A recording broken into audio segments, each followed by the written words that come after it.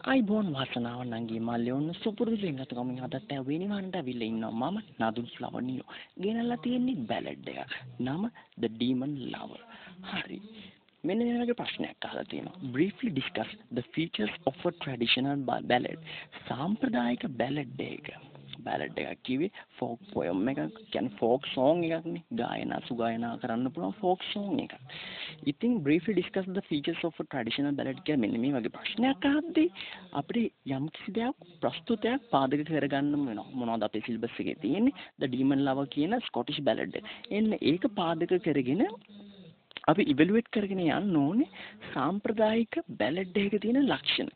මොකක් පාදක කරගන්නමින්ද අපි මේක කතා කරන්නේ ඩීමන් ලව පාදක කරගන්නේ මේ. හරි. right okay. ඉතින් මේ ඔයාගේ දැන් 2017 බැච් එකේ first semester පළවෙනි කුළුදුල් poem එක. හරි. එතකොට මම කෙලින්ම ඩිං ගාලා හරි කබලෙන් ලිපර වටනවා වගේ ආන්සර් එකට නැත්තම් ආන්සර් එකේ ඒ කියන්නේ ඔයාට ආන්සර් එකක් රෙඩිමේඩ් ආන්සර් එකක් දෙන්නේ නැතුව දෙන්න කලින් බය වෙන්න එපා.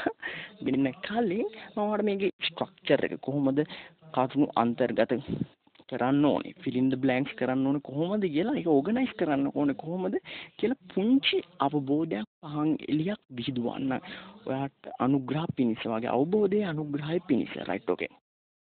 දැන් බැලුවොත් එහෙම අපි O level කරා A level කරා. දැන් වැඩිදුර අධ්‍යාපනයේට මෙතනටත් ඇවිල්ලා ඉන්නවා.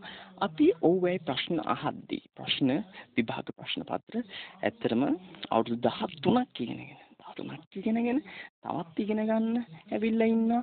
ඔව්වේ හැම ප්‍රශ්නයකටම අපි උත්තර දුන්නේ යම් කිසි දෙයක් බලලා. මොකක්ද ඒ බලපු දේ? ඒක මත තමයි අපේ මොකක්ද උත්තරේ දිගපළල ඩිසයිඩ් උනේ තේරුනේ. මොකද්ද ලකුණු බලලායි අපි උත්තරේ දෙන්නේ. ඒ කියන්නේ උදාහරණයකට A level paper එක ලකුණු 3යි නම් දෙන්නේ අපි දන්නවා කරුණු 3යි 4යි අන්තර්ගත කරන්න ඕනේ. ලකුණු 15ක් දෙනවනම් අපි දන්නවා ඊට වඩා කරුණු අන්තර්ගත කරන්න ඕනේ, ඊට වඩා උදාහරණ දෙන්න ඕනේ, ඊට වඩා එක්ස්ප්ලেইন කරන්න ඕනේ. මෙන්න මේ තැන් වලින් සාධක කරුණු උපුටා ගන්න ඕනේ කියලා. හරි. අන්න ඒ වගේ තමයි මාක්ස් දිහා බලලා weight distribution එක decide කරලා තමයි අපි ප්‍රශ්නෙට පිළිතුරු දෙන්නේ. ඒකට මෙන්න මේ ප්‍රශ්නේ briefly discuss the features of a traditional ballad කියද්දී ඔන්න ඔය ප්‍රශ්නේ යටින් දෙනවා ලකුණු 20ක් දෙනවා කියලා. ඒකට අපි ලියන්නේ ලකුණු 5 ප්‍රශ්නයකට නෙමෙයි 5 ප්‍රශ්නයකට අපි කරන ફોකස් එකට වඩා 5 ප්‍රශ්නයකට අපි දෙන කන්ටෙන්ට් එකට වඩා අපි වැඩි කරලා දෙන්න ඕනේ මොකද ලකුණු 20ක් තියෙනවා ගන්න. රයිට් ඕකේ. මෙන්න මේකේ මාක්ස් ඩිස්ට්‍රිබියුෂන් එක අපි A level හිතන්නකෝ A level පාස් පේපර් එකක් ගත්තත් අපි ඒක ලියන්න කලින් අපිට ස්ටඩි කරන්න මාකින් ස්කීම් එකක් ගන්නවා. මාකින් ස්කීම් එකේ තියෙනවානේ අදාළ ඒ මාක්ස් ඩිස්ට්‍රිබියුට් වෙලා තියෙන්නේ මෙන්න මෙහෙම කියලා. රයිට් ඕකේ. දැන් මෙතන මේ ප්‍රශ්නේදී කන්ටෙන්ට් එකට ලකුණු 8ක් යනවා, ඕගනයිසේෂන් එකට ලකුණු 7ක් යනවා, ලැන්ග්වේජ් එකට ලකුණු 5ක් යනවා. ඒ කියන්නේ COL 875. ඔන්න ඔය සිස්ටම් එකට තමයි ලකුණු බෙදෙන්නේ. කන්ටෙන්ට් එකට 8යි, ඕගනයිසේෂන් එකට 7යි, ලැන්ග්වේජ් එකට 5යි. ඔන්න ඔහොම තමයි ඔයගේ ලකුණු 20 ඩිසයිඩ් වෙන්නේ. ලකුණු 20 හැදෙන්නේ. හරි. ඒතරවා මට කියන්නේ මෙතන කන්ටෙන්ට් කියන්නේ කරුණුනේ. කරුණු. කියන්නේ අඩුම කරුණු කීයක් කන්ටෙන්ට් එකට ලකුණු 8ක් කියන්නේ අඩුම කරුණු කීයක් තියෙනවද? කරුණු 8ක් තිබ්බොත් ඇතිද? 8ක් තිබ්බොත් නම් මදි. ඒ කියන්නේ ඔය 8ක් තිබ්බොත් ඇති. ඒ 8ම හරියනවා නම් අනේ දෙයියනේ ඒවක රිස්ක් එකක් ගන්න පුළුවන්ද එක්සෑම් එක? බෑ. ඒ හින්දා මම නම් ඔයාලට ඇඩ්වයිස් කරන්නේ කන්ටෙන්ට් එකට ලකුණු 8ක් තියෙන අනිවාර්යෙන් ඒ කියන්නේ මෙතන නම් briefly discuss the features of a traditional ballad. මෙතන නම් features ඒ කියන්නේ මෙතන points වෙන්නේ features නේ අපේ ලක්ෂණනේ බැලඩ් එක සාම්ප්‍රදායික බැලඩ් එක ලක්ෂණනේ. ඒ ලක්ෂණ 9ක් නෙමෙයි 10ක් 9-10ක් ලියන්න තියෙනවා. එතකොට ඔයාලට ඒ කන්ටෙන්ට් එකට ෆුල් මාක්ස් ගන්න පුළුවන්. හරි. ඔය කන්ටෙන්ට් එකට ඕගනයිසේෂන් එක ලැන්ග්වේජ් උත්තර අන්‍යෝන්‍ය සම්බන්ධයක් තියෙනවා. ඒ මොකද්ද? ඒ කියන්නේ දැන් මෙතන කන්ටෙන්ට් එකට 8යි, ඕගනයිසේෂන් එකට 7යි, ලැන්ග්වේජ් එකට 5යි. ඒතකොට කන්ටෙන්ට් එකට තමයි 8ක් වැඩිම ලකුණු තියෙන්නේ. එතකොට මේ තුනේ මොකද්ද වැඩිම වැදගත්? කන්ටෙන්ට් එකද? ඔයා එහෙම හිතුවනම් ඔයා වැරදි. මොකද? ඕගනයිසේෂන් එකද? ඕගනයිසේෂන් එකේ නැහැ. ඒත් වැරදි. ලැන්ග්වේජ් එකක් නෙමෙයි. මේ තුනම සාපේක්ෂව වැදගත්. හිතන්නකෝ ඔයාගේ කන්ටෙන්ට් එකට ලකුණු 8ක් කන්ටෙන්ට් එක සුපිරි 8ක් ආව. 8ක් එන්න ඕනේ. කන්ටෙන්ට් එක සුපිරි වුණාට ඔයා ලැන්ග්වේජ් එකේ ස්පෙලිං මිස්ටේක්ස් තියෙනවා නම් තියෙනවද ග්‍රැමටිකලි අවුල් නම් එතකොට ලකුණු අඩු වෙනවානේ. තේරුණාද? හා කන්ටෙන්ට් එකෙන් ඇල්ලුවත් ලැන්ග්වේජ් එක අඩු වෙලා අරකටත් බලපනවානේ වැරදි විදිහට. ඩිස්ඇඩ්වාන්ටේජස් විදියට ඒක ඩ්‍රෝබැක් එකක් වෙනවා. ඒ වගේ තමයි ඔයගේ කන්ටෙන්ට් එක සුපිරියව ඕගනයිස් කරලා නැහැ. ඒ කියන්නේ හරියට ඒක ඒ කියන්නේ එක තැන්වල. ඒ කියන්නේ හිතන්න වරකපලින් ඉඳන් කොළඹ යනවා කියලා. ඔය වරකපලින් ඉඳන් නෙමෙයි කොළඹ ගිහිල්ලා ඉතින් කොළඹ ඉඳන් වරකපලට ඇවිල්ලා. නැත්තම් වරකපලින් කෑගල්ලට ගිහිල්ලා ඊට කෑගල්ලෙන් ආයි පිටිපස්සට ඇවිල්ලා ආයි කොළඹට ගිහිල්ලා අන්න ඒ වගේ ඒ කියන්නේ ගලා යෑමක් නැහැ. ෆ්ලෝ එකක්. අන්න ඒ ෆ්ලෝ එකක් තියෙන්න ඕනේ. රිද්ම් එක ෆ්ලෝ එක කියවගෙන යද්දි නැතුව අරම කියවද්දි කියවන කෙනාට මල පැන්නොත් තේරෙනවද? මොකේ අපෝ මොගේ රීකරෙක්ෂන් දාන්නද? ඒ ලෙවල් නම් රීකරෙක්ෂන් දාන්න පුළුවන්. මේ රීකරෙක්ෂන් දාන්නත් බෑනේ නේද? අන්න ඒක පොඩ්ඩක් හිතන්න ඕනේ. ඉතින් මම මේ බය කරනවා නෙමෙයි ඔයාගේ අවබෝධයේ අනුග්‍රහය පිණිස ඇත්ත ඇති සැටියෙන් කියලා දෙනවා. එතකොට ආයවා වැරදි කරන්නේ වරද්ද ගන්නෙ නැහැ. හරි. එතකොට මේ කන්ටෙන්ට් එක step 1 content, step 2 organization, step 3 language. ඔය content එක depend වෙන්නේ මොකක් මතද? ප්‍රශ්නේ මත. ප්‍රශ්නේ මත අනිවාර්යයෙන් content එක decide වෙන්නේ ප්‍රශ්නේ මත. මෙතන ප්‍රශ්නේ the features of a traditional Balladian. එතකොට අපි මේ content එකට 8ක් කියන්නේ අඩු 8ට වැඩියෙන් අපි ලියනවනේ. ඒතර අපි features 9ක් 10ක් ලියනවාමයි. content එක තමයි ඒක features. එතකොට organization එකේ ලකුණු 7ක් එනවා. ඒතර අපි organize කරන්නේ මොකද්ද? එක පොයින්ට් එකක්. ඒ කියන්නේ එක පොයින්ට් එකක්. හිතන්නකෝ එක ෆීචර් එකක් තමයි ට්‍රැඩිෂනල් බැලඩ් එක මොකද්ද? Oral transmission. මුඛ සම්ප්‍රදායෙන් පැවතගෙන යනවා. හරි. ඉන්නේ ඒ පොයින්ට් එක. අන්න ඒ කරුණ එක පැරග්‍රාෆ් එක දාලා උදාහරණත් එක්ක ඒක ප්‍රූව් කරනවා. උදාහරණත් එක්ක ඒක ප්‍රූව් කරනවා. මොකක්ද උදාහරණ?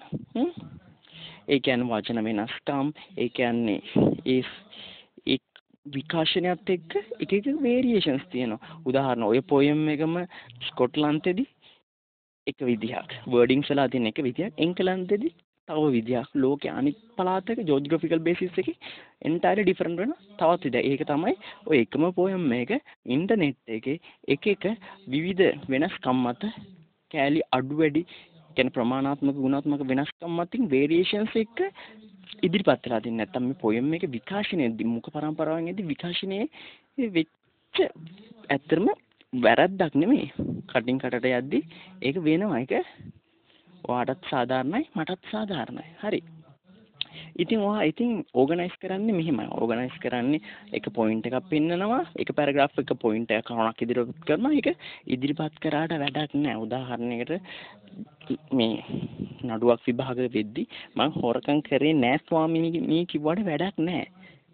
ඔප්පු කරන්න මම ඒ වෙලාවේ හිටියේ දෙන්න මේ හොටල් එකේ. ඕන්න මම ඒ හොටල් එකට චෙක් ඉන් කරා කියලා ඒකේ ලොජ් බුක් එකෙන් ඔයාට ඔප්පු කරලා සාධනය කරලා දැනගන්න පුළුවන්. අන්න එහෙම ප්‍රූව් කරන්න ඔප්පු කරන්න ඕනේ. නැත්තම් ඔයා මොනවාරි කිව්වනම් ඒක කට වචනයක් විතරයි. කියන දේ ඔප්පු කරන්න. නැත්තම් වට ලකුණු එන්නේ නැහැ. තේරෙනවද? ඒක අන්න ඒකයි කන්ටෙන්ට් එකේ වැදගත්කම. මොකද්ද කන්ටෙන්ට් එක දුන්නට මදි ඒක ඔප්පු කරන්න ඕනේ. දීපු කන්ටෙන්ට් එක ඔප්පු කරලා ලස්සන ගලා යාමකින් රිද්ම් එකක් යුක්ත වුණා නම් අන්න වගේ ඕගනයිසේෂන් පාර්ට් එක හොඳයි.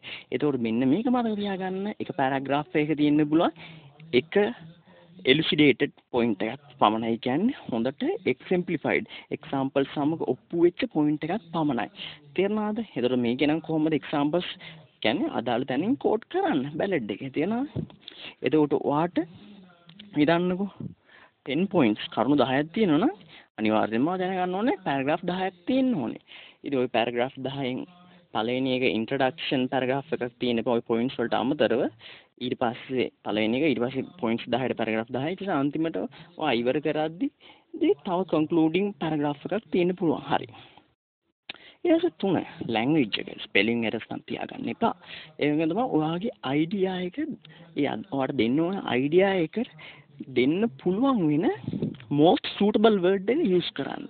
ඒකෙන් තේරෙනවා vocabulary එක කොච්චර important ද කියලා. spellings errors නැති වෙන්න ඕනේ. දැන් ඔයාගේ ලෙවල් එක ගන්න අවම කරගෙන යන්න. අවම කරගෙන ගිහපුවාම අන්න නැති වෙලා යයි. හරි. ඊට පස්සේ වොකැබියුලරි එක තේනවද? ඔයා හැමදාම වගේ දැන් උඩක් මම කියන්නම්කෝ. ඔයාට අනුග්‍රහ පිණිස උදව්වක් වශයෙන් ඔය ඩයලොග් ටීවී එකේ තේනවද? ඔය CNN, BBC, අල් Jazeera, NHK News 9, ඊට පස්සේ රෂියා ටුඩේ, RTV ඔය channels free. I got TV free. Peace TV free. ඔබට බලලා තේන එයාලා කතා කරන විදිය. එයාලා අදාළ ස්ථානය. ඒ කියන්නේ ස්ථානය අනුව ඒ භාවිතා කරන වචනවල වෙනස්කම. ඒ කියන්නේ කරන වෘත්තිය අනුව නිවුස් රීඩර් කෙනෙක් භාවිතා කරන වචන නෙමෙයි කන්ස්ට්‍රක්ෂන් සයිට් එකක ඉන්න ඉංජිනේර් කෙනෙක් භාවිතා කරන්නේ. ඒ ටර්මිනොලොජි එක වෙනස් වෙන හැටි. ඉංග්‍රීසි වල පවා විවිධ ඩයලෙක්ට්ස් තියෙනවා. අපි ඉස්සරහට ඉගෙන ගමු. හරි. දැන් එතකොට ওই කන්ටෙන්ට් එකයි ඕගනයිසේෂන් එකයි ලැන්ග්වේජ් එකයි ওই තුනේම එකතුවක් තමයි ඔයාගේ ලිටරරි එසේ එක. හරි. දැන් මෙහෙමනේ අනුන්ගේ කලිසම ඔයාට ෆිට වෙන්නේ නැහැ. අනුන්ගෙන් ඉල්ලලා අඳින්න ගන්න කලිසම ඔයාට ෆිට වෙන්නේ නැහැ. ඒ වගේම තමයි අනුන්ගේ කන්ටෙන්ට් එකක් කොපි කරොත් පුතේ නංගි මල්ලි ඕගනයිසේෂන් වලදී අවු වෙනවා. ඒ කාගෙන්වත් දෙයක් හොරකම් කරලා ඔයාගේ නොවන දෙයක් ඇන්දොත් තේරෙනව නේද? කලිසම එක්ක ලොකුයි බෙල්ට් එකෙන් කොච්චර තද කරත් තියනවාද රැලි වැටිලා එයි තේරෙනවද? නෑ. ඔයාගේ මිම්ම ඔයා දැනගෙන ඔයාගේ මිම්මට අඳින්න තමයි. ඒකට අනුග්‍රහ පිණිස තමයි මම මේ අද වෙසක් පොහේ දවසෙත් ඇවිල්ලා මේ පණිවිඩය දෙන්නේ. right okay. එතකොට මේ කන්ටෙන්ට් එකට අපි දෙනවනේ 8 points. ලකුණු 8ක් දෙනවා 8 marks දෙනවා. එතකොට 8 plus points අනිවාර්යයෙන්ම මෙතන නම් 9 10 features ලියන්න ඕන. උදාහරණයකට මම වෙනස් පැත්තෙන් උදාහරණයක් ගන්න. උදාහරණයකට හිතන්න මම හිතන්නකො සරණ පාවා ගැනීමට කාන්තාවක් සොයනවා කියලා කුල කාන්තාවක්. හරි. හැම කාන්තාවගෙම දැන් මාව ජජ් කරන්න එපා මේකෙන්. හැම කාන්තාවකගෙම තියෙන්නේ ප්‍රමාණාත්මක ගුණාත්මක වෙනස්කම් කීපයක් පමණයි. හරි. එතකොට දැන් කන්ටෙන්ට් එකට 8 marks යද්දී එතකොට මම ඔයාට දෙන්න කරුණු 11ක්වත් ඉදිරිපත් කරනවා. කරුණු 11ක්වත්. තේරෙනවද? එතකොට ওই දෙකක් එහෙම වර්ධුනා කියලා ඒත් ෂේප්නේ ෆුල් මාක්ස් එනවනේ කන්ටෙන්ට් එකට. එතකොට කන්ටෙන්ට් එකට මම හොයනවා කාන්තාවගේ එක පළවෙනියටම තියෙන්න ඕනේ ෆෙයාර්නස්. අඩුම තරම් සුදුවත් වෙන්න ඕනේ. ඒ කියන්නේ ලස්සනක් තියෙන්න ඕනේ. සුදුම නෙමෙයි තියෙන්නේ. ලස්සනක් තියෙන්න ඕනේ. පොත්තේ ලස්සනයි. එළියේ බාහිර. 2 එඩියුකේෂන් එකක් තියෙන්න ඕනේ. 3 ප්‍රොෆෙෂන්. වැදගත් වෘත්තියක නියැලෙන්න ඕනේ. 4 ෆැමිලි බෑග්ග්‍රවුන්ඩ් එක. හොඳ ෆැමිලි බෑග්ග්‍රවුන්ඩ් එකක් තියෙන්න ඕනේ. බීලා කෑ ගන්න, එන කොටා ගන්න, මරා ගන්න ඉව බෑ මට. 5 හෙරිටේජ් එක. යම් කිසි උරුමයක් හොඳ තියනවාද? උමක්කාර මානසත් වර්ගෝත්තම වෙන්න ඕනේ. 6 හිතන්නකො ඩවුරි එකක් කියලා. හරි. දැන් මාව ජජ් කරන්න එපා. 7 ලෑන්ඩ් ඇන්ඩ් බිල්ඩින් වගේ තියෙන්න ඕන හෝටල් එකක් වගේ නේද? 8 එස්ටේට්ස් තියෙනවා. 9 සෝෂල් සර්කල් එකක් තියෙනවා. හොඳ සෝෂල් සර්කල් එකක් තමයි ආශ්‍රය කරන්න ඕනේ. තේරෙනවද? 10 පොලිටිකල් එක්ස්පෝෂර් එකක් තියෙනවනේ. පොලිටිකල් පවර් එකක් වගේ තියෙනවනේ. තව හොඳයිනේ. 11 ෆොරින් ඉන්ෆ්ලුවන්ස් එකක් තියෙනවනේ. පිටරට වීසා තියෙනවනේ. ඩුවල් සිටිසන්ෂිප් තියෙනවනේ. සෑහෙන හොඳයි නේද? සෑහෙන හොඳයි. ඉතින් උන්නෝක තමයි මම ඉදිරිපත් කරන කන්ටෙන්ට්ස්. මම බලාපොරොත්තු වෙන කාන්තාවකගේ වෙඩින් කරන කසාද මදින කාන්තාවකගේ right. හරි ඔය කන්ටෙන්ට් එක ඉදිරිපත් කන්ටෙන්ට් එකේ ඔය පොයින්ට්ස් 11ක්නේ. ඔක කන්ටෙන්ට් එක වෙන්නේ හරියටම ඔක කන්ටෙන්ට් එක වෙන්නේ හරියටම ඔක ඕගනයිස් වෙලා එන්නේ. තේරෙනවද? ෆ්ලෝ එක එන්නේ. ෆ්ලෝ එකත් ඉන්ෂුවර් කරගෙන හරියටම ඔක කන්ටෙන්ට් එක වෙන්නේ. ඔයා දැන් හිතන්නකෝ ෆෙයාර්නස්. ෆෙයාර්නස් එක ඔයා එක්සැම්පල් ගන්න. එක්සැම්පල් සහිත ඔයා දෙන්න ඕනේ. ඒක ඉලස්ට්‍රේට් කරන්න ඕනේ. ෆෙයාර්නස් මගින් මම බලාපොරොත්තු වෙනවාද? එක්සැම්පල් එක white skin, fair skin, long fingers තේරෙනවද? අන්න ඒ වගේ තේරෙනවද? ස්ලිම් අන්න ඒ වගේ එඩියුකේෂන් එක එක්සැම්පල් එක සුළඟින් ලෙලෙන මල්සේ දඟපාන්නේ වගේ. ඉතින් මම ඔය සරල ඔයාගේ අවබෝධයේ අනුග්‍රහය පිණිසමයි මේ දේ කිව්වේ. හරි ඕකේ. දැන් අපි සීරියස් වෙමුකෝ. දැන් මේක මිඩල් ඒජස් medieval time එකේ තියෙනවා literary eras තියෙනවා. literary eras කිව්වම medieval era. Elizabethan era, metaphysical era.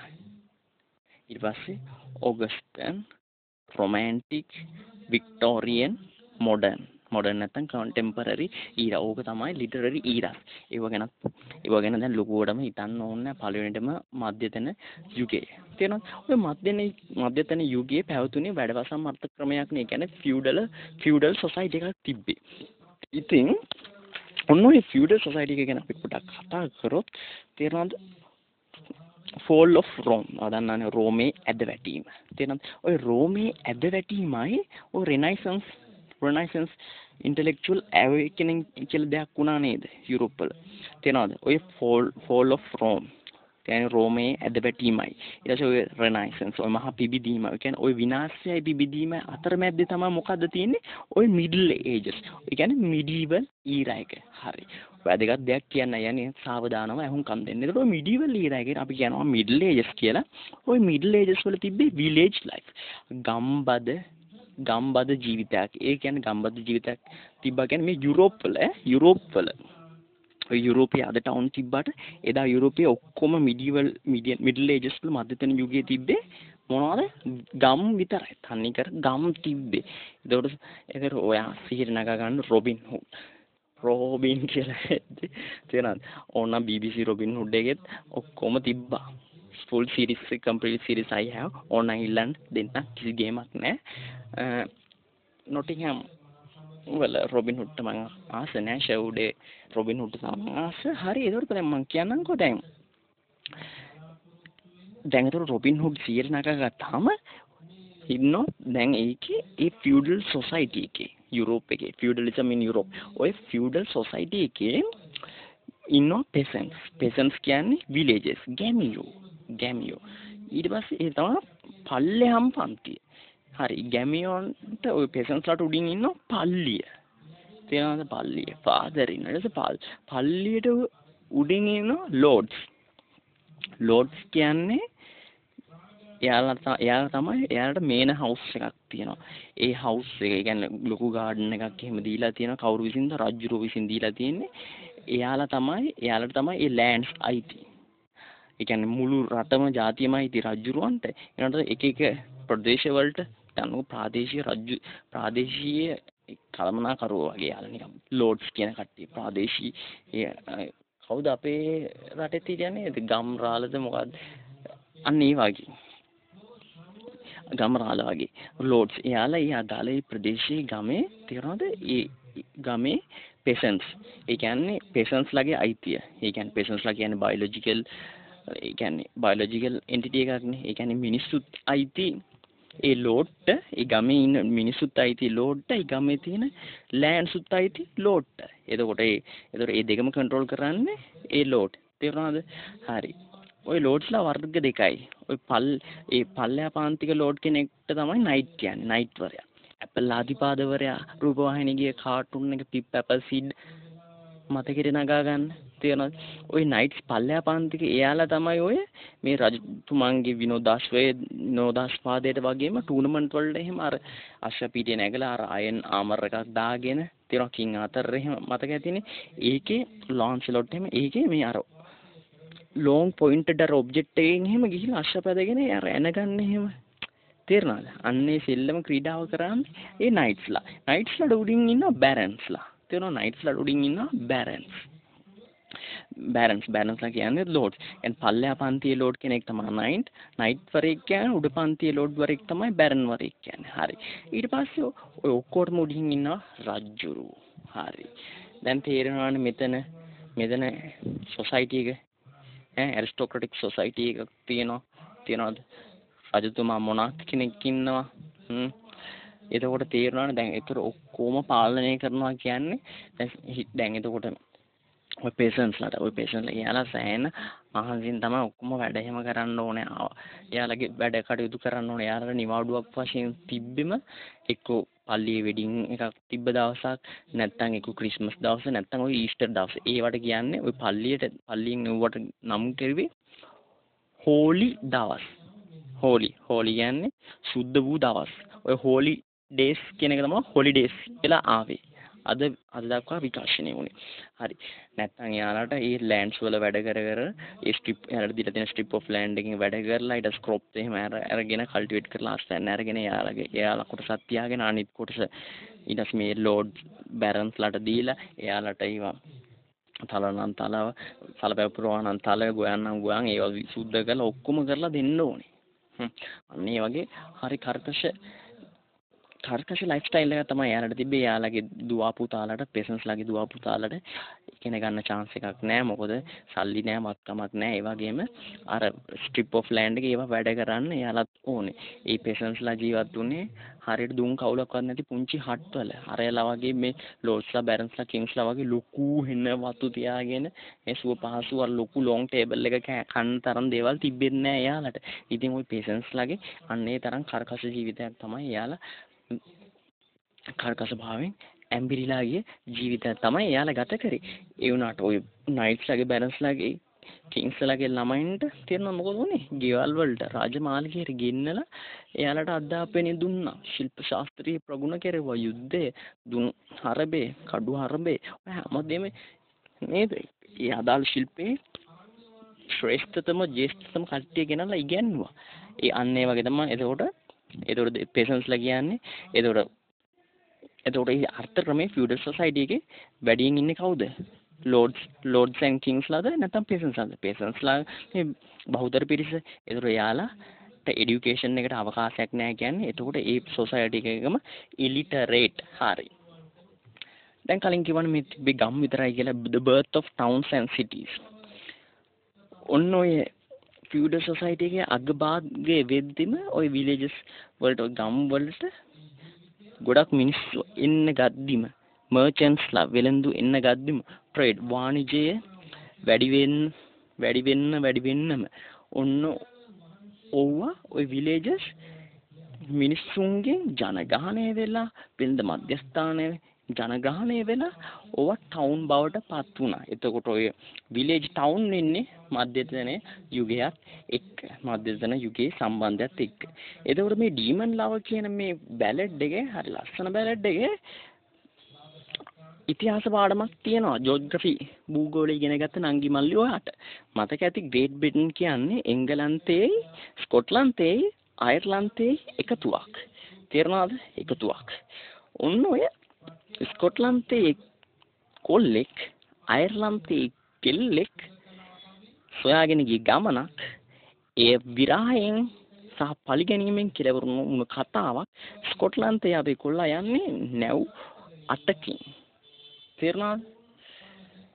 එක නැවක් තමයි අයර්ලන්තයේ ගොඩ දාලා මේ කතාවට පාදක වෙන්නේ. හරි. රයිට්. ඕකේ එහෙනම් අපි බලමු පොයම් එකට අවධානය යොමු කරමු. ඇත්තටම මේක මම පොයම් එක විස්තර කරන්න වෙලාව ගන්නෙ නෑ. මගේ ලියපු ආන්සර් එක පොඩ්ඩක් ඔයාලට අන්ඩර්ස්ටෑන්ඩින් එක වගේ අනුග්‍රහය පිණිස මම කියන්න. මොකද මීට කලිනුත් මම මේක කියලා තියෙනවා. හරි. එතන මම ඉංග්‍රීසි වලින් උදාහරණ දැන් අපිට ළඟදීම මෑතකදීම අපිට ජොයින් වුණා ATI ගම්පහේ. එයාලට ඔක්කොටම දෙවෙනි ATI වල ඔක්කොම කට්ටියට අනුග්‍රහය පිණිස මම මගේ ආන්සර් එක කියවන්නම්කෝ. හරි. මෙන්න මෙහෙමයි මම නම් පටන් ගත්තේ. right. The medieval era, also known as the dark era, saw a rise in aristocratic power. The medieval era කියන්නේ මේ මධ්‍යතන යුගයේ dark era කියලා අපි අදහස් කරේ. ඇයි අර Renaissance එකට කලින් පිබිදීමට පෙරනේ. හැබැයි fall of Rome වැටීමත් එක්කම. ඒතකොට මේකේ අර කලින් කිව්වා වගේ චර්ච් එකේ ඉන්නවා. පෙසන්ස්ලාට උඩින් චර්ච් එකේ ඉන්නවා. ඒ පෙසන්ස් කිව්වේ ගැමියන්ට උඩින් චර්ච් එකේ ඉන්නවා. ඊට පස්සේ පල්ලියේ ඉන්නවා. ආයි රජුරෝ ඉන්නවා. එයා ඒ කියන්නේ මෙයාලට ඉගෙන ගන්න දෙන්නේ නැහැ. එයාලට ෆ්‍රී විල් එකක් නැහැ. එයාලට හිතන්න දෙන්නේ නැහැ. එයාලට කැමති දේ කරන්න දෙන්නේ නැහැ. එතකොට එයාලගේ එතන ජීවත් වෙනවා අත් බැඳලා හිත බැඳලා වගේ. හරි. Faith in God and the power of church suppressed the free will and free thinking of the people. The lands and the peasants were the property of barons and kings. මම කලින් කිව්ව එක. ඒතර අර මේ lands අයිතිත් කාටද? peasants අයිතිත් කාටද? baronsලාට කිව්වේ lordsලාට. ඒ රජතුමාට තමයි ඒ ඔක්කොම අයිති. නිශ්චල චංචල දේපල. අයියෝ. Education was a luxury only the elite could afford. එතකොට අධ්‍යාපනය කියන්නේ මොන බාණ්ඩයක්ද? luxurious good එක. ඒ අධ්‍යාපනය ලබා ගන්න පුළුවන් උනේ සල්ලි විසි කරන්න පුළුවන් කට්ටියට විතරයි. තේරෙනවද? හරි. කියන්නේ උඩම සෝෂල් ක්ලාස් එකේ හිටපු කට්ටියට විතරයි. ඉතින් අපි අද අපේ මේ වගේ රට දුපත විඳගෙන අවුරුදු 13ක් මහජන මුදල් වලින් ෆ්‍රී এডুকেෂන් එකක් ලබනවා. ඉතින් මම කියන්න යන්නේ පිළපාලිගේ කියන්නේ එක හොඳද නැද්ද කියලා. මොකද මට PPE එකක් නැහැ. මම කිසිම දේශපාලන පක්ෂයක් කරගෙන කතා කරනව නෙවෙයි. The rest were poor and illiterate. The rest were poor and illiterate. අනිත් කට්ටිය ඔක්කොම දරිද්‍රතාවයෙන් මිරිකලා ඒ වගේම තමයි අධ්‍යාපනයක් නැති කට්ටිය. ඔන්න ඕක තමයි මගේ පළවෙනි පැරග්‍රාෆ් එක. ඔය මගේ පළවෙනි පැරග්‍රාෆ් එක මොකටද? Briefly discuss the features of a traditional ballad. හරි ඊළඟ පැරග්‍රාෆ් එකට යනවා. The life was hard for the peasants. The only time for joy and fun was the Christmas weddings, the East and the Easter, which were pronounced holidays within brackets holidays. The church dominated their beliefs, but not their feelings. Kings and lords ruled over their free will, but not their thoughts. එතකොට මේකේ මම කලින් කියපු දේවල්ම තමයි තියෙන්නේ. එතකොට පල්ලිය විසින් එයාලගේ මතවාද මොනවද කරේ? පාලනය කරා. හැඟීම්. එතකොට හැඟීම් පාලනය කරන්න පුළුවන් වුණාද? බැරි වුණා. හැඟීම් පාලනය කරන්න පුළුවන් නම් සින්දු එහෙම එලි වෙන්නේ කියවෙන්නේ නැහැනේ. කවි සීපද ගැයෙන්නේ නැහැනේ. තේරෙනවද? හරි. අල්ලල බඳින්න බෑනේ නේද? Kings and lords ruled over their free will but their thoughts. එතකොට ඔය රජුරෝ ලෝඩ්ස්ලා පුළුවන් තරම් මොනවද කරේ? මෙයාගේ සංකල්පීය රාමුව හිර කරන්න. ඒතකොට ඒනොට පුළුවන් සිටීම කෙනෙක්ගේ විඥානය හිර කරන්න බෑ. ඔය දැන් ඔය නීති වැඩි හින්දා තමයි ඔය හන්ටින් එහෙම කරන්න පුළුවන් උනේ ලෝඩ්ස්ලාට බැරන්ස්ලාට කින්ට විතරයි. ඒ කියන්නේ ඔය ඒ කාලේ වෙන දුප්පතෙක් දඩේමේ ගියොත් එයා අවුට්ලෝ කෙනෙක් වෙනවා. Robin hood the most famous outlaw. Hari. In the midst of their busy lives, they found room for entertainment while working and after working. දැන් මම කියන්නේ හරි කර්කශ ජීවිතය තමයි මේ peasants-ලා ගත කරේ කියලා. ඒ හින්දා එයාලා වැඩ කරන තුර අතරතුර හිතන ගොයන් කපනවන ගොයන් කවි. පාරුවෙන් පදිනවන ඒ කාලේ යුරෝප් වල නම් පාරු තිබෙන්නේ නැහැ. ඒක අපේ සමාජීය අංගයක් නේද? පතල් කැනීම් කරනවා. පතල් කවි අන්නේ ඒ වගේ තමයි. එයා මොකද ඒ කාන්සිය මහන්සිය මකා ගන්න සමහරක් වෙලාවට කියන්නෙත් නැහැ කියවෙනවා. කවි පබදින්නෙත් නැහැ පබදෙනවා. තේනවද? උදාහරණයකට ඉදන්න මම මගේ ජොබ් එකේ මේ කාලේ රිම් එකකින් යනවා අන්ඩර් පර්ෆෝම් කරගෙන යනවා. තේරෙනවද? හෙඩ් ඔෆිස් එකෙන් බයිනවා සෝනල් මැනේජර් බයිනවා රීජනල් මැනේජර් බයිනවා. තේරෙනවද? බ්‍රාන්ච් මැනේජර් මට බයින්න ඕනේ. මට බයින්න ඕනේ. තේරෙනවද? ඒ නේද?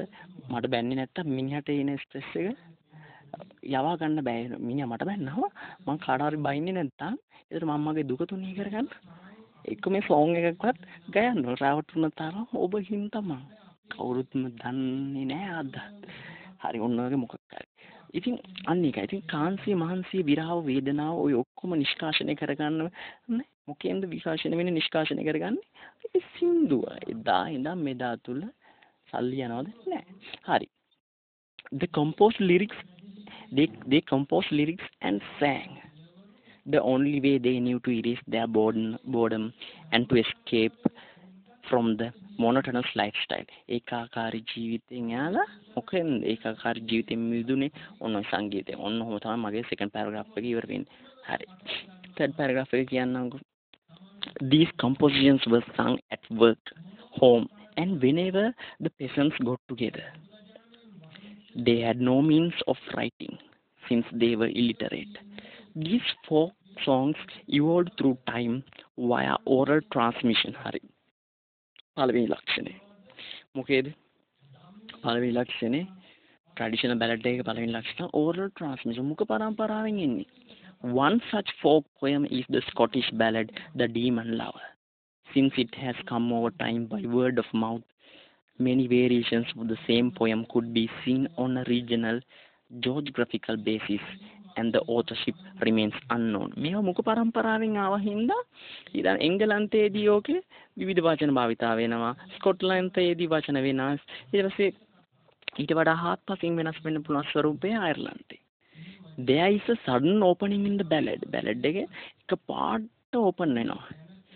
With that an incident is introduced. යම් කිසි සිද්ධියක් තමයි පාදක කොටගෙන මේ බැලඩ් එක පටන් ගන්නවා. Oh, where have you been, my long long love, this 7 years and more. ඔයා කොහෙද හිටියේ? Oh, where have you been? ඔයා කොහෙද වෙලාද හිටියේ? My long long love. ඒ කියන්නේ මගේ දිග ආදරේ නෙමෙයි. මම මෙච්චර කාලයක් මගේ ආදරේ මං කරපු ආදරේ. තන විතර long time love එක. This 7 years and more. මේ අවුරුදු 7කටත් වඩා වා කොහෙද හිටියේ මගේ ආදරේ. හරි. ඊට පස්සේ මගේ දෙවෙනි පිටුවේ paragraph එක මම පටන් ගන්නවා. It generalizes the idea of a former lover coming to see his lady 7 years elapsed. මේකෙන් අපිට අදහස් වෙන්නේ එක පාට පටන් ගත්තත් අපිට ජෙනරල් අයිඩියා එක තේරෙනවා අවුරුදු 7කින් පස්සේ තමුන්ගේ ආදරේසාගෙන ආපු කොල්ලෙක්ගේ කතාවක්. right. දැන් ඇත්තටම මේකේ මම බැලඩියන් ෆීචර්ස් ඩිස්කස් කරනවා ඊට වඩා වැඩියෙන් ඩීටේල් එකකුත් ඩිස්කස් කරනවා. මොකද ඔයාලගේ පළවෙනි ලිටරරි එසේ එකේ ඉන්නවා. ඔයාලගේ අවබෝධයේ අනුග්‍රහය පිණිසමයි මේ දේ කරන්නේ. හරි. Even though the opening is abrupt, even though the opening is abrupt, the meaning could be understood. Opening එක ශනික වුණාට ඒකේ සිද්ධි දාමේ අපිට තේරෙනවා. Absence of details is yet another traditional Balladian feature found prominent in the ballad. So absence of details. So detail වල අඩුභාවය මදභාවය. තියෙන විස්තරාත්මක නොවන භාවය. දැන් මේක විස්තරාත්මක භාවයක් තිබ්බොත් මේක නවල් එකක් වෙනවානේ. නවල් එකක් වුණා නම් තියෙන පොඩි මිනිහට තේරෙන්නේ නැහනේ. අන්නේ නවල් එකක් නොවි විස්තර වැඩියෙන් දෙන්න විස්තර වැඩි වුණොත් එපා වෙනවා. අන්නේ විස්තර අඩුවෙන් දීලා රසය වැඩියෙන් දෙන එක තමයි ට්‍රැඩිෂනල් බැලඩ් එක තවත් ෆීචර් එකක්. හරි. ඒක ඔයාලා අන්ඩර්ලයින් කරලා හරි මං කියද්ද ලියාගෙන හරි ඔයාගේ literary analysis essay එකට මේ සම්බන්ධව ඉන්ටිග්‍රේට් කරගන්න එකතු කරගන්න. The second stanza opens with the lady's answer for the boy. හරි. ඒතර second stanza එක මෙහෙමයි open වෙන්නේ. දැන් හඬ අවදි කරනවා lady. Oh, hold your tongue of your former vows. කට පියා ගන්න ඔයාගේ පරණ පෙර vows කියන්නේ promises ගැන. For they will breed sad strife. මොකද ඒව තුලින් ශෝකයක් විතරයි අන්තිමට ඉතුරු වෙන්නේ. That's the ballad. ඒතකොට දැන් කොල්ලා ඔයාගෙන යන ආදරවන්තිය ඊට සීට උත්තරයක් දෙනවා. කොල්ලා කියපම් ඔයා කොහෙද මෙච්චර අවුරුදු 7කටත් එහා කොහෙද හිටියේ කියලා ගමන් කෙල්ලේ කියන ඔයා පාරණ පොරොන්දු ගැන කට පියාගන්න ඒව ගැන කතා නොකරමු. ඒව ගැන කතා කරොත් අපිට වේදනාවක් විතරයි ඉතුරු වෙන්නේ කියලා කියනවා. කෙල්ල කියන්නේ Thus the ballad elongates itself in a conversational form. How the peasants of that time overcame linguistic deficiency of writing. හරි. ඒතකොට මේ බැලඩ් එක තියෙන්නේ කතා කරන ඩයලොග් එකක් විදියට නේද? මුලින් පළවෙනි ලයින් දෙකේ පළවෙනි සෙන්ටෙන්ස් එකේ පළවෙනි ලයින් දෙකේ කොල්ලා කතා කරනවා දෙවෙනි ලයින් දෙකේ ඒ ආපු ප්‍රශ්නෙට කෙල්ල උත්තර දෙනවා. ඔය ඩයලොග් එකක් ඉස්සරහට යන්නේ. හරි. වෙන මොන කතාවද නේ? The line "Oh, hold your tongue of your former vows" gets repeated in the second stanza itself. The technique repetition enriches the ability of a ballad to be sung. It also acts as a chorus refrain, allowing many to sing it together. හරි. ඒකට මේ repetition කියන එක. ඒ කියන්නේ repetition කියන්නේ නැවත යම් line එකක් නැත්තම් ලයින් එකක් රිපීට් වෙනවා නම් අන්න ඒකට අපි කියනවා repetition. ඔය repetition එක දැන් හිතන්නකො සින්දු කෝරස් එක රිෆ්‍රේන් එක ඒක නැවත එනවානේ. ඒක නැවත එන්නේ ගොඩක් කට්ටියට එකතු වෙලා ගායනය කරන්නේ. ඒ කියන්නේ යම් කිසි ගායනයක මේක සින්දුවක ඒ ලාලිත්‍යය අර ඒ පවර්ෆුල් ගතිය වැඩි වෙන අර හැමෝම කියන කෝරස් එක මගින්. අන්න ඒ කෝරස් එක මෙතන දිනවා කියන්නේ මේක සින්දුවක්. මේක ගායනා කරන්නමයි තියෙන්නේ. මේකේ ලොකු වචන නැත්තේ මේවා පොඩි මිනිස්සු කරපු දේවල් නේද? කාන්සිය මහන්සි කරන් ගෝයන් කපන ගොවියා මේ සිංහල උපාධිධාරියෙක් නෙමෙයිනේ. ඔය තද්දිත රූපක කුරුතන්ත දාලා කරන්නේ.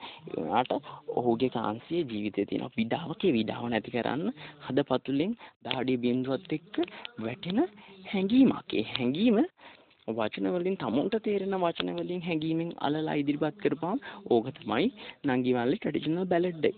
The alternative rhyme ABAB acts in harmony, heightening the lyrical nature of this folk song. දැන් මේකේ රයිම් එකක් තියෙනවා. Alternative rhyme. මේකේ රයිම් එකක් තියෙනවා කියලා දැනගන්න. ඕල්ටර්නේටිව් රයිම් එකක් කියන්නේ A B A B. හරි.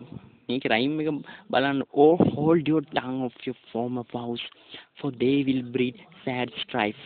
Oh hold your tongue of your former vows, for I have become a wife. ඔය vows කියද්දී ඔය දැන් රයිම් වෙන්නේ මොකද්ද? අග වචනේනේ. අග වචනේ යම් කිසි කවි පන්තියක රයිම් වෙනවා නම් ඒකට කියනවා අපි සඳසක් කියලා. blank verse. තේරෙනවද? ඕක රයිම් වෙන්නේ නැත්තම් අපි කියන එක free verse කියලා. ඒක රයිම් වෙන්නේ නැත්තම් ඒ කියන්නේ no rhyme. no කියන්නේ ni සඳස් නෑ ni. ඒකෝට ඔය vows කියද්දී ඒක A. strife කියද්දී B. vows කියද්දී A, wife කියද්දී B. ඒතර vows rhyme වෙනවා A. strife wife rhyme වෙනවා B. ඒ කියන්නේ ඔය Oh hold your tongue of your former vows, for they will breed sad strife. Oh hold your tongue of your former vows, for I have become a wife. ඒකේ vows ඒකේ පළවෙනි පේළියේ vows එක තුන්වෙනි පේළියේ vows rhyme වෙනවා. දෙවෙනි පේළියේ strife එක හතරවෙනි පේළියේ wife rhyme වෙනවා. එතකොට ABAB rhyme scheme එකක් තමයි ඒකේ තියෙන්නේ. ඒකත් feature එක. ඒතකොට rhyme එක ඇයි rhyme එකක් ලාලිත්‍යයක් ඕනේ සින්දුවකට ඒ ගායනේ ලස්සන පිණිස. හරි. At this point comes a sense of betrayal to limelight. Whilst the boy seeks his former vows, the woman nods in refusal. From this on start, the ballad waters the seed of betrayal and infidelity, which develops throughout the poem as the major theme. හරියට මෙන්න මේකත් එක්ක මේ කවි පදයට එක තේමාව එළියට එනවා. තේමාව මොකක් සම්බන්ධයෙන්ද? කොල්ල අච්චර බලාපොරොත්තු තියාගෙන ආපුවාම කෙල්ල ගන්නේ නැත්තම් එතන ආදරයක් නෙමෙයි විරාවක් තියෙන්නේ. කොල්ල බූට් වුණ බවක් තේරෙනවා. රැවටුණ තරම් ඔබ හින්දාම කවුරුත්ම දන්නේ නෑ. තවත් කඳුලක තරම් දැනුණා හොඳින්. ඉතින් කඳුලක තරම් තමයි මේ කොල්ල වටහා ගන්න. ඒතර මේ කොල්ලට බිට්‍රේල් බූට් එකක් තියෙනවා. and infidelity. ඒතර කෙල්ලගේ පතිවෘත්තාවයක් එහෙම බැඳීමක් කිසි නේද? මායිමක් කරලා නැහැ. තීරුණොත් මං ඉස්තරම් ගියා මන්දිරේ දොරගුළු කඩා දම ආයෙමත් ඔබ එන්න මාස්සය. එහෙම කතන්දරයක් තියෙනවා. ඒතර මේකේ තේමාව තමයි betrayal. ඒ කියන්නේ පාවාදීමක් කියලා තියෙනවා. infidelity පතිවෘත්තාවේ නැතිභාවයක් තියෙනවා. හරි අපි කතා කරමු ඉස්සරහට. As it could be noticed, the ballad is developed in 15 stanzas, each in the quatrain stanzic form. එතකොට බලන්නකෝ පේලි 4 කවි පන්ති 15ක්. ඒ කියන්නේ සීපද තාලෙට මේක ගිහිල්ලා තියෙන්නේ. අන්න සීපද. ඇයි පේලි 4ක්? ඔය පේලි 4ට වඩා ඕක දිග්ග ෂෝට් ඕක එසේ එකක් රචනාවක් තරමට දිග වුණොත් අනේ අර මේ අධ්‍යාපනයේ මද පුද්ගලයා තේරෙනවද? සීමිත ශබ්දකෝෂයක් තියෙන පුද්ගලයාට ඕක මතක තියාගන්න පුළුවන් බෑනේ. This easy to go structure enables memorizing of the song even by the less educated. හරි. ඊළඟට signs of friction and resentment is understood by the third stanza. ඒ තුන්වෙනි stanza එකෙන් අපිට මේ යම්කිසි ඝට්ටනයක් එලිපහළියට එනවා. And the connotation is brought forward referring to Irish ground Ireland as the land of moral degenerates. හරි. කලින් මමත් මේ භූගෝලීය පිහිටීම කියලා දුන්නා. ඉතිහාසයේ එංගලන්තයේ ස්කොට්ලන්තයේ අයර්ලන්තයේ ඔය තුන එකට තමයි අපි මහා බ්‍රිතාන්‍යයේ ග්‍රේට් බ්‍රිටන් කියලා. ඉතින් මේ මෙතන I would never have trodden on Irish ground if it had not been for thee. හරි කියන්නේ ඔයා නොවෙන්න මම නම් කවදාවත් මේ අයිරිෂ් ග්‍රවුන්ඩ් අයර්ලන්තෙට පය ගහන්නේ. ඇයි ඒ පය ගහන්නේ නැත්තේ? මේ අයර්ලන්තේ ඉන්නේ සරලම වචනෙන් කිව්වම මහා පාදඩියෝ සක්කිලියෝ. ඒ කියන්නේ යම් කිසි ඒ කියන්නේ moral standard එකක් නැති කට්ටිය. අදම පිරිස කියන්නේ ගුණවත් පිරිසක් නෙමෙයි, සිල්වත් පිරිසක් නෙමෙයි. ඉතින් හරිනේ. ඉතින් දැන් කෙල්ලත් ගුණෙන් බැස්සනේ. එන මොන කතාවද නේ? තද හරි. ඊළඟට compared to modern English, the words bad meaning would, have, have meaning have, are synonymous with the use of Old English in the ballad, the language that was spoken at that time. එතකොට WAD කියන්නේ would, HAE කියන්නේ have. ඔය Old English ඒ කාලේ භාවිතා වෙච්ච ඒ කාලේ ජනශ්‍රුති තිබ්බ ලෙසමනේ ඔය භාවිතා කරලා තියෙන්නේ. තේරුණාද? හැබැයි අද modern English වචනේ නම් WAD කියන්නේ would වලට. හරි. By that it could be understood that this folk song makes use of simple language to benefit mass understanding, wider reach and audience. This colloquialism is a major feature inherent in traditional ballads. කියන්නේ ඒ කාලේ එයාලගේ ඒ සරල ගැමි වාහරි තිබ්බ වචන ඒ විදිහටම දීලා තියෙනවා. මොකද එයාලට තේරෙන හැටියට ඒ හැමෝගෙම අවබෝධය පිණිස ලියමුණු විදිහ ඒ විදිහටම තියෙනවානේ ඇවිල්ලා. ඒ කියන්නේ මේකේ ලැන්ග්වේජ් එක ගැන අහලා තියෙනවා. ඒක ලැන්ග්වේජ් එක සිම්පල්. ඇත්තටම අපි මේ briefly discuss the features of a traditional ballad කියන්නේ මේකේ අපි අවධානය දෙන්න ඕනේ හතරකට. එක identify කරන්න ඕනේ අර content organization language ඒ structure එක තමයි ව්‍යුහය ප්‍රමුඛස්ථානෙ දෙන්න ඕනේ. තව හතරේ මොකද්ද? identify කරන්න ඕනේ. මොකද්ද මේක? poem එකක්ද? මේක short story එකක්ද? novel එකක්ද? ballad එකක්ද? ඔන්න identify කරන්න. theme එක මේකේ තේමාව මොකද්ද? මෙතන නම් betrayal, infidelity. ඊළඟ ටෙක්නික්ස් මොනවද? අපි කලින් කතා කරේ repetition එහෙම ඒව ටෙක්නික්ස්. හරි. ටෙක්නික්. ඊළඟ ලැන්ග්වේජ් එක භාෂාව සිම්පල්ද කොම්ප්ලෙක්ස්? හරි. අන්න එහෙම. හරි. ඊළඟ පැරග්‍රාෆ් එකට එනවා. මගේ හතරවෙනි පිටුව. CR හතරවෙනි පිටුව. The climax is introduced at the 6th stanza where the woman is about to take a decisive decision in her life. ඒතකොට මේ decisive decision එකක්. ඒ කියන්නේ ඇයිගේ ජීවිත තීරණාත්මකම decision එකක්. තීන්දුවක් ගන්න යන්නේ ඒක තමයි climax එක. උච්චතම අවස්ථාව මෙතන. scene එක උච්චතම අවස්ථාව. right okay. මොකද්ද මේ? If I was to leave my husband dear. If I was to leave my husband dear and my two babes also. Oh, what have you to take me to? If with you I should go. මම වත් එක්ක එනවා නම් මගේ සැමියාව දාලා මගේ බබ්බු දෙන්න දාලා වත් එක්ක එනවා නම් ඔයාට මාව අරන් යන්න මොනවද තියෙන්නේ? අන්න එතන අර කාන්තාවගේ මොකද්ද? තණ්හාව ඉස්මතු කරලා පෙන්නනවා. හරි. දැන් ඒ කාලේ ෆියුඩල් සොසයිටි එක පල්ලිය මූලික කරගෙන තිබ්බ ක්‍රිස්තු ධර්මය යේසු පීඨයි. ඒ ආගම දර්ශනේ නේද? වටා පිටාව කරගෙන හිටපු අන්නේ සමාජයක මෙන්න මේ වගේ තණ්හාවට බැඳිලා මෙන්න මේ වගේ දේවල්. ඒ කියන්නේ තමුන්ගේ විවාහයෙන් පිට යනවා එක්ස්ට්‍රා මැරිටල් affairs. ඒක හොඳයිද? මේ කලින් කොල්ලට බූට් එක තිබ්බයි එක වරක්.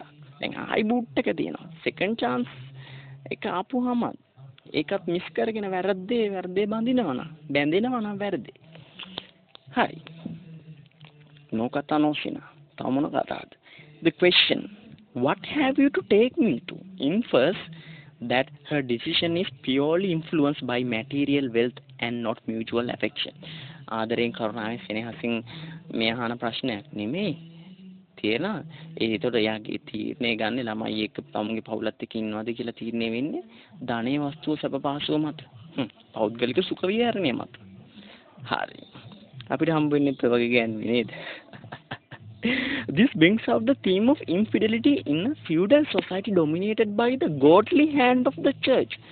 කලින් කියපු කතාව මම.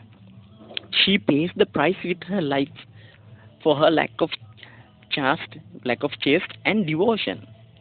හරි. ඇගේ භක්තිය සහ පතිවෘත්තාවේ මන්දකම නිසා ඇයි ජීවිතේ වන්දිය ගෙවනවා. Moral lessons of this nature.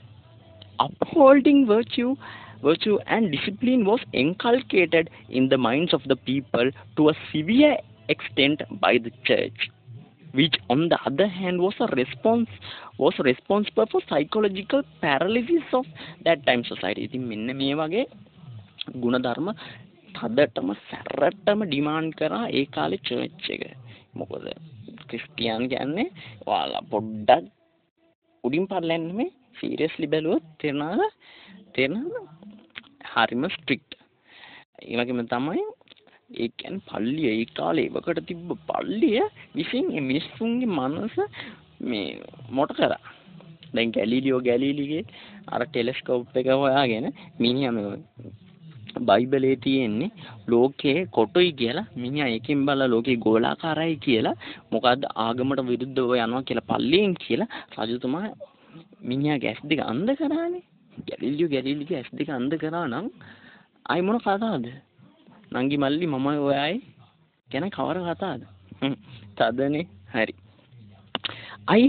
I have 7 ships upon the sea. The 8th brought me to land with 24 bold mariners and music on every hand.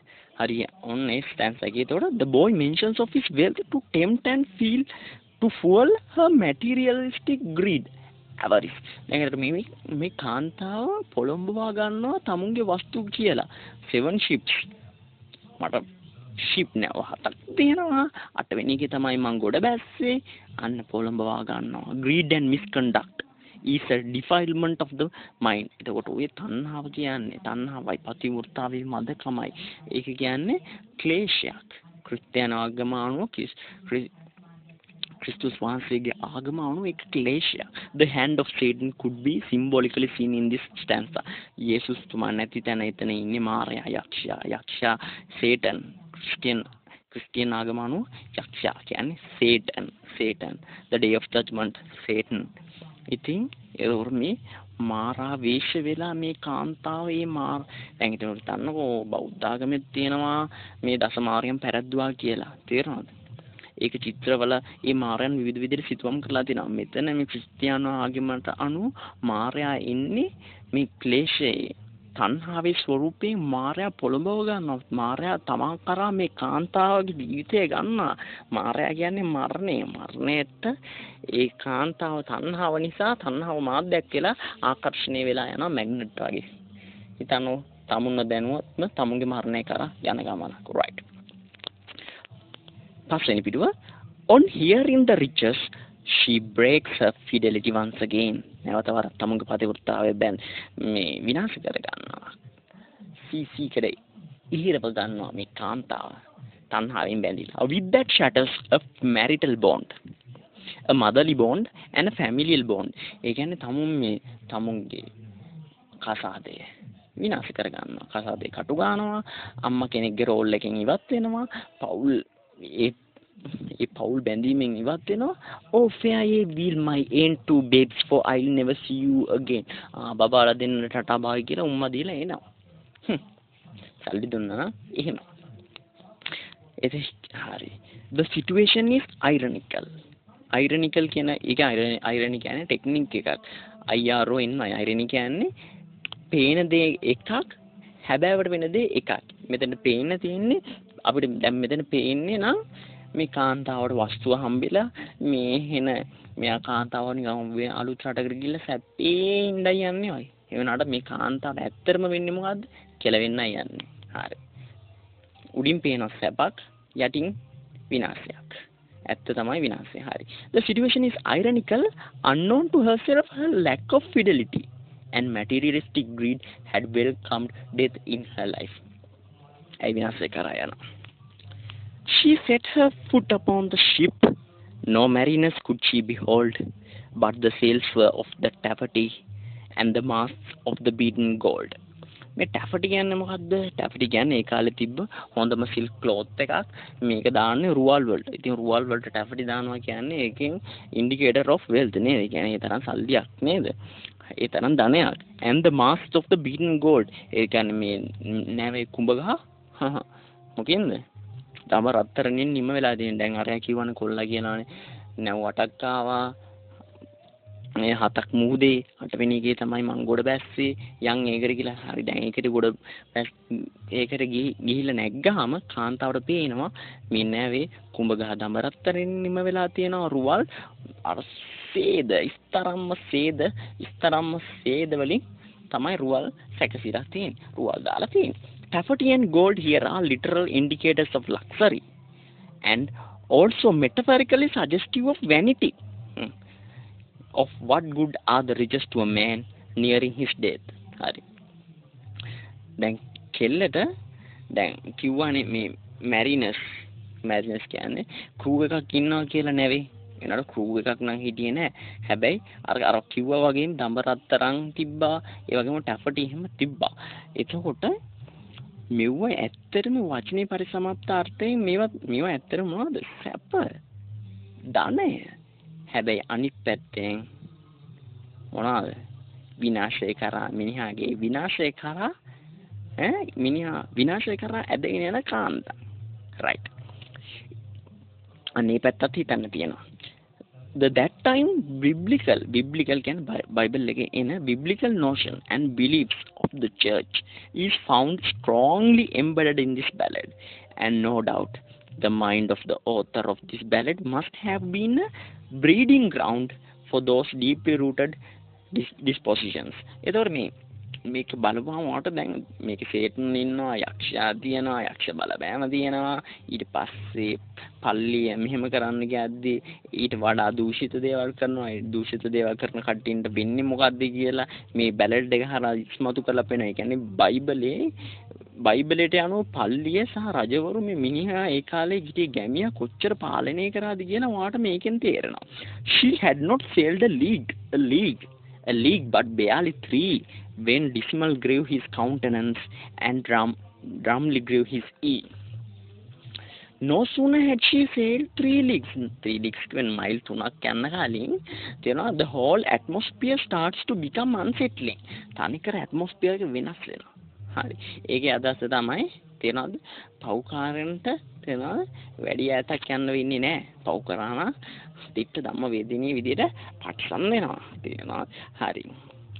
This recalls that no wrongdoing goes unpunished. The judgment day is drawing near. For who does sin? Vanity is not far away.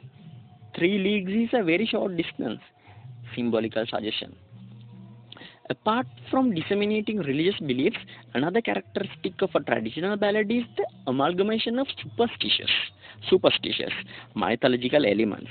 This fanciful feature elevates the enjoyability of the ballad. එතකොට මේ traditional සාම්ප්‍රදායික ballad එකක තවත් ලක්ෂණයක් තමයි නංගී මල්ලේ මොනවද මේ superstitious mythological elements.